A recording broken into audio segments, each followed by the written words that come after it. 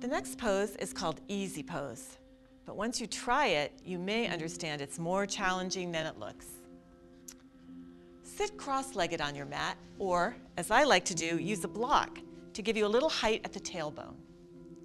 Align your shoulders and your hips. Easy pose is a back strengthening pose as well as a good stretch for the knees and ankles. So sit with your palms down on the knees or with the palms up in your lap. Close your eyes and inhale deeply, and then exhale fully.